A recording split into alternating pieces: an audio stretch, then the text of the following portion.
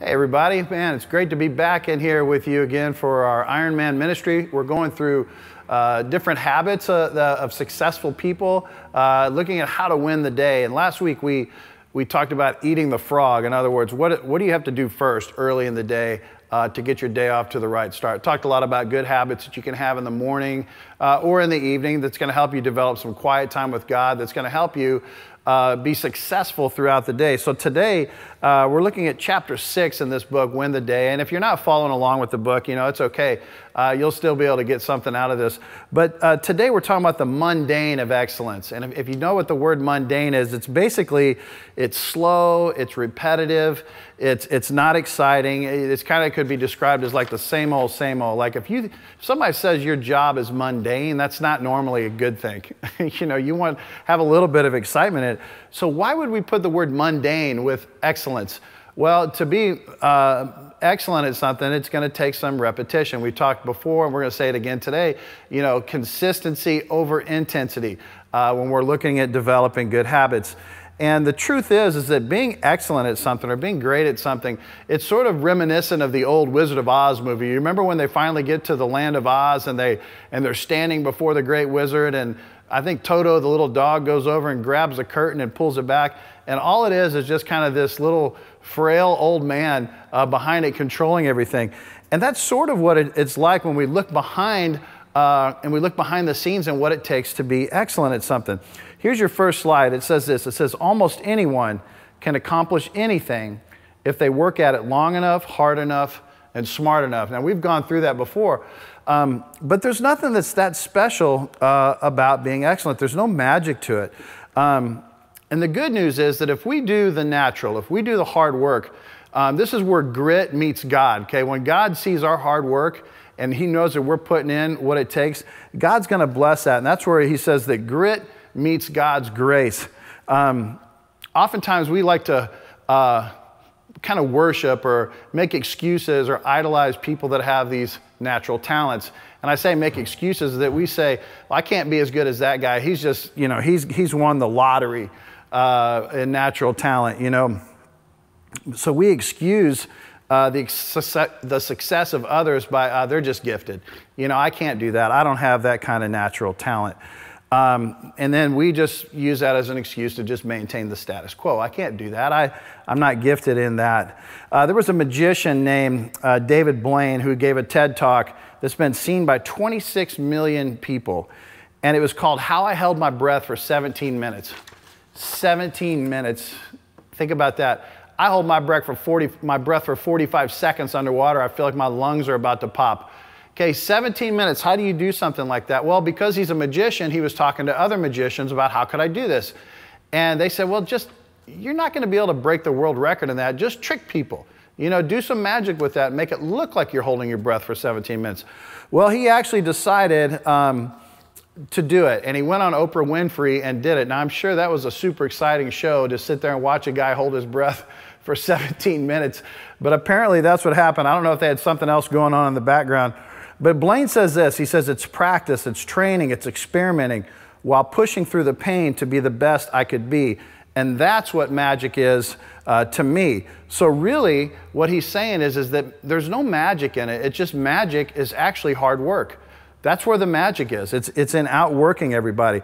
There was a study of Olympic swimmers that went on for a couple of decades. And the assessment was this. It says, simply put, talent does not lead to excellence. Contrary to the opinion, it never has and it never will. So, you have guys like Michael Phelps are sort of an anomaly. He's 6'5" or whatever. He has a wingspan that's 6'7", and he wears a size 14 shoe. But that's not what made him great. Now, it helped. It helped to have that natural talent. I had a guy on my college basketball team who was about 7 foot tall, maybe 6'11", with the nickname Love Machine. He tried to get that nickname. I don't know if anybody actually ever called him Love Machine, but the Love Machine was not a good basketball player. I can't even remember his name, but he was 7 feet tall and he started, on the team. And I knew I had put in way more work into my game than he had. I could shoot the ball better. I could dribble the ball better. I could do a lot of things better than him, but I couldn't start because I wasn't 7 feet tall. Okay, sometimes natural talent does win out, but most of the time, Okay, hard work is going to do it. So the secret is simple. There's excellence in the mundane. There's excellence in the mundane. There's excellence in just doing the average things consistently good over and over and over again. So the good news is for average Joes like me and like many of you, okay, the playing field is really pretty even if we're willing to do the hard work. So we need to start looking at the sacrifices that people have made to get to where they are. If somebody out there is making something look easy, it's because they put a lot of hard work into it. You go, oh man, it comes so easy for that guy. Well, chances are he put in hours or she put in hours of work to make herself excellent at something. So we need to quit envying the outcome that we see in people, and we need to start looking at what did they put into it? What was the inputs rather than looking at the outcomes? So excellence requires doing the small, ordinary things consistently right. Excellence is a habit that if it's repeated consistently over and over, you're going to succeed. If you can't do the little things right, remember the admiral who said, get up and make your bed in the morning? You want to change the world? If you're not willing to do the little things right, you're never going to do the big things right. This goes along with scripture as we look at the parable of the shrewd manager. We'll look at this slide here. It says, whoever is faithful with the very little will be faithful with much. And whoever is dishonest with very little will be dishonest with much. So if you have not been faithful with worldly wealth, who will you entrust with your true riches? Okay, the point is here, okay, God's going to give you something. He's going to give you a little bit of talent. Are you going to be faithful with that? Are you going to develop that into something so that he can continue to bless you and continue to give you more? Now, I want to look at this thing that says, it's called intrinsic motivation. Intrinsic means you've got this kind of inside of you. It's giving God an A+ effort.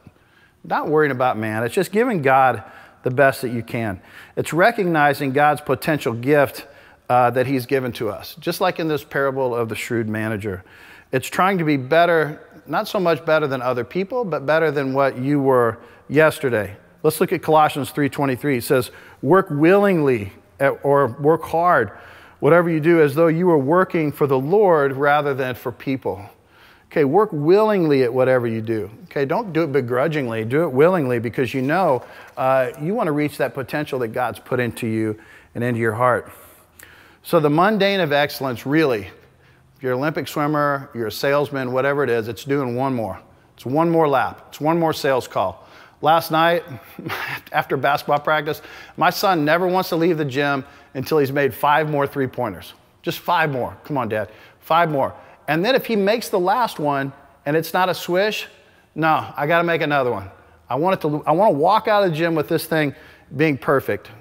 So remember, the only magic that there is in this formula is just outworking everybody else. Remember that first slide? Let's look at it again. Almost anybody can accomplish anything if they work at it long enough, hard enough, and smart enough. We tend to overestimate what we can do in 1 to 2 years, 6 to 8 months, whatever, on our own ability. But we underestimate what God can do with a lifetime of consistent work that we're putting into it. 10 years, 12 years, 20 years. What is it? How long are you willing to try to be excellent at something? I want to show this clip right here. This is from a movie that I think is pretty funny. I don't know if everybody would think it's funny. It's called Joe Dirt. Let's listen to what Joe Dirt has to say about keeping on. No, man, but you got to keep going. What am I going to do, quit? That's not an option. You got to keep on keeping on. Life's a garden, dig it? You make it work for you. You never give up, man. That's my philosophy. You hear that in there? Okay, I love it. I love it when he says, life's a garden, dig it? He says, what am I going to do, quit? Okay, so everybody's hassling poor Joe Dirt. He's on national radio, he's talking, and people are calling in and making fun of him and saying, why don't you just quit? Why don't you just give up? And he talks about this. He says, you just got to keep on keeping on, brother. And I love that. It's like a total 70s saying, but we do. We have to keep on keeping on. Okay, so we might not see the results right away, but eventually, if we stick with it, we're going to see the results. So winning the day isn't about getting it right the first time. Okay, winning the day, it's about getting it right eventually and getting back up no matter how many times you fall down. It's living to fight another day, okay? It's not giving up when we have setbacks. People are always blaming their circumstances as for why they can't succeed, okay? You don't know what I've been through. You know, they'll say things like, you don't know the kind of family that I grew up in. They weren't encouraging. we didn't have resources. We didn't have money to send me to college. We didn't have, you know, whatever. I grew up I didn't grow up in America like you did. I grew up in Africa or South America or wherever. And we tend to make excuses for our circumstances.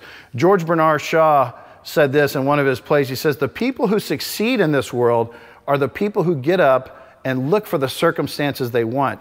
And if they can't find them, they make them. Okay, they wake up and they look, what circumstances do I want? What do I want my life to look like? The way you make circumstances change, and the way you make different circumstances is by making time for the habits that will create those circumstances. So what do I need to do to change my circumstance, okay? What if I didn't get a college education? What can I change that's going to help me get to community college? What am I going to do that's going to help me get that promotion? What circumstance do I want to change? What extra lap do I need to swim? What extra shot do I need to take? What extra free throw do I need to make before I leave the gym? Whatever the case is, okay, put in the extra time and the effort. Remember, slow and steady is going to win the race. Consistency beats intensity all the time. Bible Gateway this morning, I was looking through some verses on there, and they always have like one verse. It's an app that you can get reading through the Bible. And this was the verse today, and I thought this is perfect for us as we finish off. It comes from 2 Corinthians 13:14. It says, may the grace of our Lord Jesus Christ and the love of God and the fellowship of the Holy Spirit be with you all. God bless you guys. Have a great week.